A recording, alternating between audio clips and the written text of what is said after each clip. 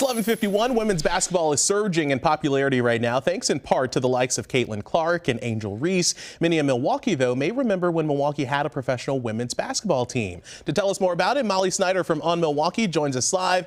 Molly, I'm so glad that you're here and that we're talking about this because this is so interesting. Many people, they either may remember or they might not remember the Milwaukee Does. Yeah, I mean, it was quite a while now, but Milwaukee did have a professional women's basketball team. There was a league in the 70s and 80s that was called the WBL, and it was the Women's Pro Basketball League. And we had a team, and they were called the Does, like the female Bucks. And they played 3 seasons here in Milwaukee at the Panther Arena, which was then called the Milwaukee Arena. And it didn't go very well, but it is a part of our history, and it is worth noting.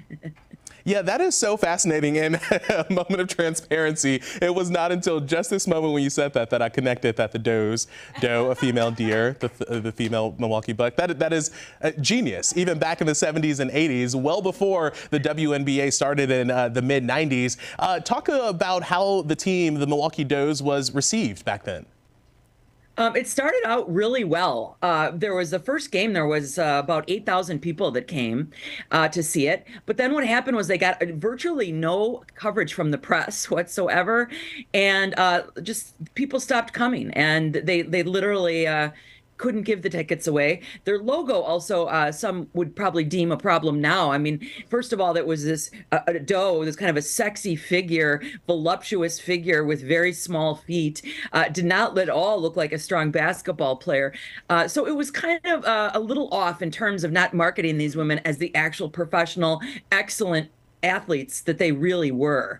People kind of thought it more of a, like, maybe more of a novelty thing than it was actually taking it seriously. I mean, these women went on, to coach basketball. I mean, they were the real deal. They were real athletes. They just weren't quite given the marketing to back up their skills. Yeah, just fascinating to see how much has changed since that time. We did hear from the WNBA just this month, the head of the WNBA saying that the league is considering expanding to about 4 other cities across the country.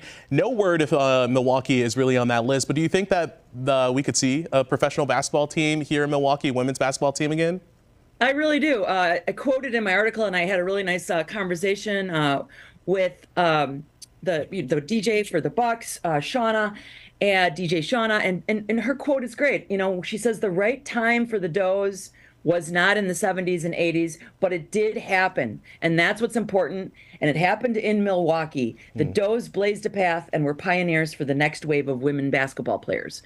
So I really agree with that. Yes. I mean, it happened here once. It could happen here again, I guess, is in short what I'm saying. Yeah, I love that. I love that. And I love your article as well on this. The Milwaukee Does. Folks can take a read at it on Milwaukee. Molly Snyder joining us as she does every Friday. Thank you so much. We'll see you next week.